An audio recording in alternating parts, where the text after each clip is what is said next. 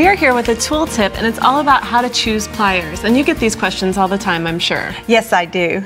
Yeah, so how do you instruct people to choose? Well, the question I get most of the time is, what size pliers do I need? And a lot of people think you choose your pliers by the size of your hands. But one of the things I tell people that say, oh, I have to have small pliers because my hands are small, is that even small hands have to do big jobs. Oh, that's a good way to remember it. That's when you look for a plier that has a longer handle.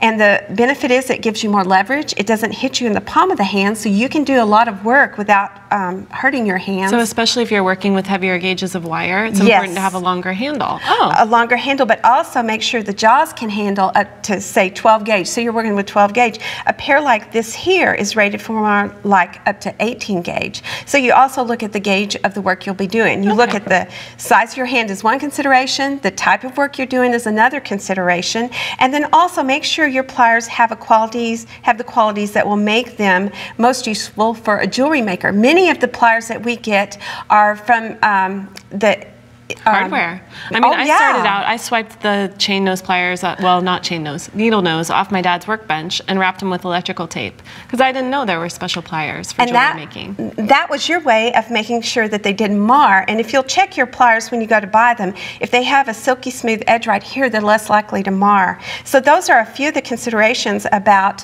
when you choose your standard types of pliers. Now, what type of job you're going to do is also important, whether you're doing traditional jewelry making or perhaps doing specialty jewelry making with a specialty type plier.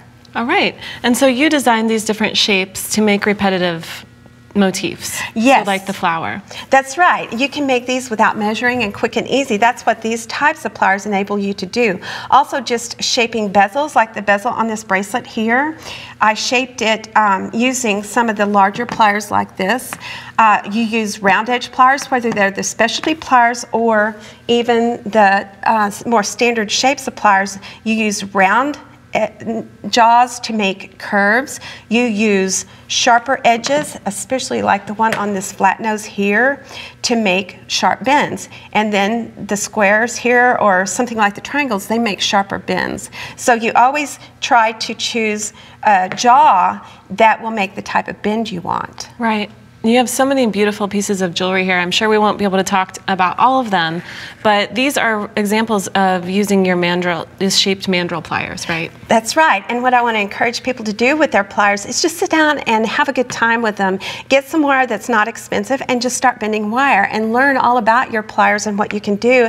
And that's the best way to design something new, to come up with your own design, is just sit down and play with your pliers. And there are so many different things to make. There are. I love all of your wonderful examples. Thanks for this tool tip, Patti.